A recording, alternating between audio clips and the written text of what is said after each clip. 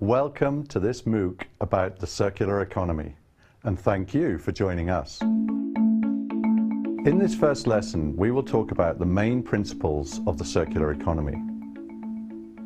As you saw in the video, the circular economy is inspired by living systems. So what are the characteristics of living systems? And how do they relate to our man-made systems? First of all, there is no such thing as waste in living systems. One species' waste becomes another species' food. A dead owl turns into nutrients for the soil. How can we replicate this idea in our man-made systems? If we redesign products so that they could be reused or disassembled at the end of life, we could keep those products and their materials at their highest value at all times. At its core, the circular economy is about waste equals food. This is the first principle.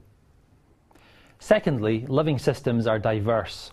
Many species contribute to the overall health of a system. Greater biodiversity supports a system at a time of shock.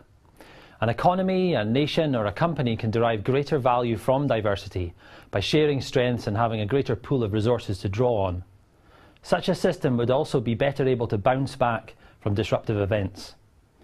This second principle of the circular economy is build resilience through diversity. Thirdly, living systems are powered by renewable sources. In this case, the power comes from the sun. If we are to build a circular economic system to work in the long term, then we need to draw inspiration from the third principle, which is to work towards energy from renewable sources. A circular economy isn't about one firm changing one product.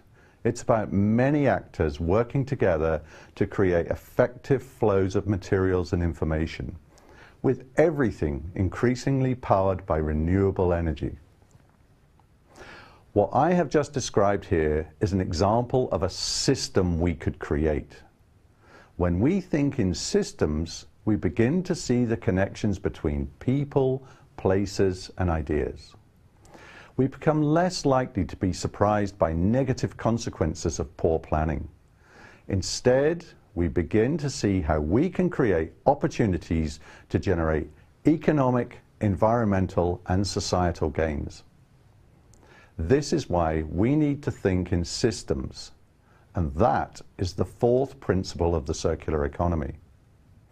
In this world of increasing demands, a linear system simply will not work. Governments, companies, and societies are looking to the circular economy as a way ahead. In our next video, we will explore why we need a circular economy.